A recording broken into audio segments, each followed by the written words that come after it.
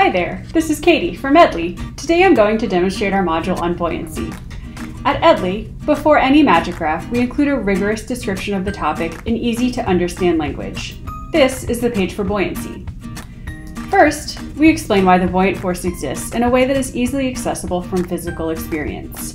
Then, we present Archimedes' principle in a straightforward way, which is central to applying the concept of buoyancy in everyday life. Finally, for the magic graph, we want the student to practice what they've learned by using the presented information in a useful way. Here, we are going to determine the density of a solid object. We provide short, simple examples that can quickly test a student's knowledge and are relevant to everyday life. Above the magic graph, we have a problem statement and instructions for use. So here we see the problem statement. Kettlebells are out of stock this year, courtesy of COVID-19. You are a fitness enthusiast and you really need a kettlebell for your daily exercise. One day, a mysterious salesman shows up to your door. He has several expensive kettlebells to sell, each made of a different metal.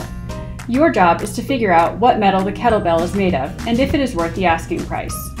So we're going to follow the steps listed here and use the magic graph to practice what we've learned about buoyancy. So first, I'm going to measure the weight of the kettlebell in a vacuum and enter the weight from the scale here. Then I'm going to measure the weight of the kettlebell in water and enter the weight on the scale here. So, using the formula that we learned earlier, we find that the density of this kettlebell is roughly 19.5 grams per centimeter cubed. Up here, we see different densities of different metals. So we have the density of gold, the density of silver, and the density of steel. We can see that the density of the object that we've just tested is gold. So I'm going to shuffle and try again to see what other kettlebells the salesman has. So I'm going to measure this kettlebell in vacuum. It's still 1,000. And I'm going to measure this kettlebell in water. Now the weight's different. And again, we can see using the formula that the density of this kettlebell is 10.5 grams per centimeter cubed, which is the density of silver.